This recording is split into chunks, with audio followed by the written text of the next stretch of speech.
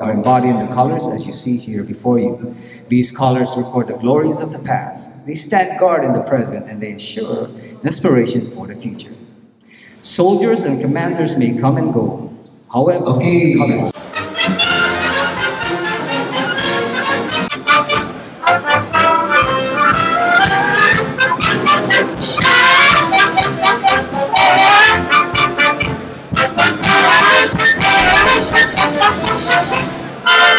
Officers from the Recruiting and Retention Battalion led by Sergeant First Class Harrington.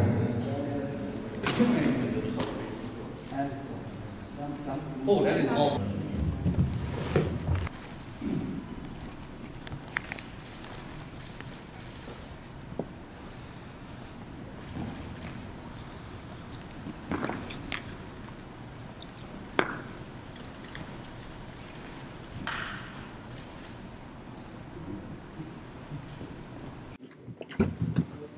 Ladies and gentlemen, please. I just broke their concentration. Perfect pidgin English.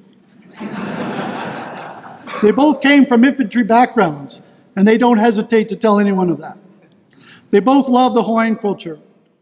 Both have law enforcement experience. Particularly Lieutenant Colonel Stan Garcia, Major Alan Kahanu, and Lieutenant Colonel. I'd like to shift everyone's attention back to the front, the assembly floor to my front.